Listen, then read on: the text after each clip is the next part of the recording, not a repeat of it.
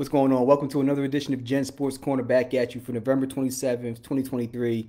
You already know what time it is. Like, share, subscribe. Go to the YouTube channel. Do all that good stuff. And I just dropped a video recapping the fight between David Benavidez and Boo Boo Andrade on Saturday night. And then we're going to talk about the Eagles, obviously. Big win last night. I was out there, raining, freezing cold, don't matter. We out there and we got that ass. Pause. All right. Great win. Jalen Hurts just running into the end zone and just let's go, man. Look, that game was just so frustrating. It was such a roller coaster ride, just up and down, up and down. Just so many mistakes in that first half. So many times that they looked to throw the game away, but yet they stayed persistent and got back into the game. Couple of takeaways from this. Number one, the offensive play calling has to change. It has to improve. Brian Johnson, and I was talking to my cousin about this yesterday watching the game. You ain't got to leave. You ain't got to go. You can still hold the clipboard. Somebody else needs to call the plays. Keep it in house about who's going to do it. It could be Nick Sirianni. It could be whoever. Hell, it could be Jalen Hurts. I don't care. But Brian Johnson, he's not ready yet. He's not ready yet. It would probably be better having Nick Sirianni call the plays and then having him slowly ease his way into play calling so that he can pick it back up next year, because it is painfully apparent that we're getting outcoached early in these games and we're having to, one, make adjustments in the second half, and then two, the team is having to overcome the mistakes that we're making earlier in the game in terms of play calling. That we have to change that. You're coming out, pass, 3 and out. Run the damn ball.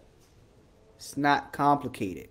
You come out pass happy when you know before the game Lane Johnson is out and Jack Driscoll is stepping in at right tackle for him. Why would you make it more difficult for him off rip from the first play, having him drop back, going backwards in pass protection versus running the ball and allowing him to get downhill, put hands on people, be physical? Get him into a rhythm, get the defense tired, then you go to passing, okay? Like, get hands on these people, get physical first, all right? Stop trying to play this finesse game and try to outsmart people and try to stop trying to reinvent the wheel. Football is a very simple game. If you have the best O-line in the game, even with the replacement right tackle, run the effing football. Easy. Then you open up the pass game with play action. Then the play action means something. Doesn't mean anything if you're doing play action on the second, third, fourth, fifth play of the game when you haven't even run the ball yet. The threat of the run from the previous games is not sitting fresh in those defensive coordinators' minds. They're looking to see what are you going to do in your first 10 to 15 plays. And if you're coming out pass happy, okay. We already have what we're thinking about, sitting back in a zone shell and not allowing you to beat us over top. Now you just confirmed our thesis by coming out and being pass happy. You're making it easier for us. For a defense that is already pretty good, you're making it even easier for that defense. So you just made this game a lot harder than it had to be. And thank goodness that we're just so much of a juggernaut on offense with Jalen Hurts and the things he can do that we were able to get back into the game. But it don't need to be that way. It doesn't need to be that way. Second point. Defensively, I loved what Sean Desai was doing in that game, making the adjustments as we went through it. Because Josh Allen he got hot and he stayed hot in that game. However, the Eagles, the blitzes and the timing in the game when they're calling these blitzes really made the difference, especially in key spots. You look at that, one of the last plays of the game for the Bills on offense in overtime where he missed that throw to Gabe Davis. Well, the pressure caused that to happen. He let go of the ball before he wanted to, and before Gabe Davis even turned his head around when he was going through his route. And that changed the game. You give him another half a second to a second.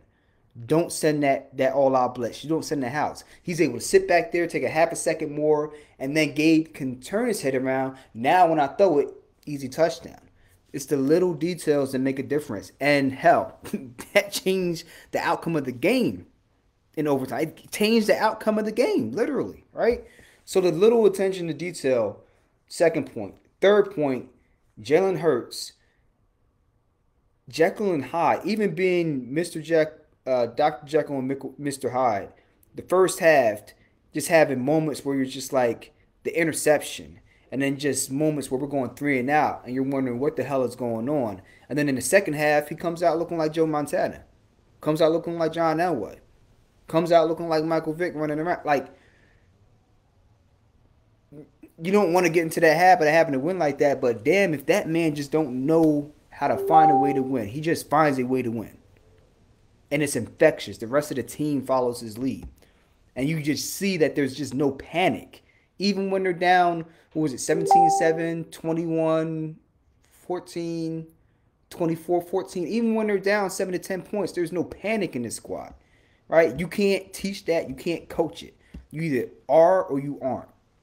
And we are right now. And that's why we're 10-1 and we clinched a playoff berth. First playoff berth clinched in the NFL this year. Eagles. Right? So, great win. Great win by them. Just very, very impressed. And, I mean, look, now it's about really making the adjustments because you want to go into the playoffs hot. You want to stay healthy, one. And then two, start making the adjustments. See the mistakes you've made that you got lucky enough or fortunate enough to be able to overcome and make the adjustments. Correct those mistakes. Correct those issues. That's what these next, I'd say, 3 to 4 weeks are about. Correcting those issues. Getting some wins. And then the last 1 to 2 weeks is about resting guys and staying healthy. Or if you're hurt, getting healthy for the playoffs. Give these guys a little bit of time. Just make sure they stay sharp enough before they get their rest before the bye week. But that's what the game plan is for these next 4, 5, 6 games. All right? So let me know what you guys think. But I was very impressed. This was a hell of a win on primetime TV, man. And let me tell you something. Them Bills fans, look, I don't mind the Bills fans. They're cool. They're not obnoxious. They're like upper state New York version of us, really, in terms of the fan base. Just straight up out there, but like it's like we fit together very well, I would say, the fan bases. But they had a long drive home last night, boy. It was a long train ride home for some of them dudes. It was raining outside. It was dreary. And winning made it all worth it. That rain felt like good. It felt so good, man. But that rain, when it rains, it pours. And that rain was not fun for them Bills fans. But, whatever things that they did wrong this game, and they did a lot of them, they got to make those adjustments themselves. Because I do like the Bills. I want to see them do well. I want to see them win their first Super Bowl, just not against us. That's where I stand with the Bills. But great win for the Eagles. Very impressed. And I can't wait till next week.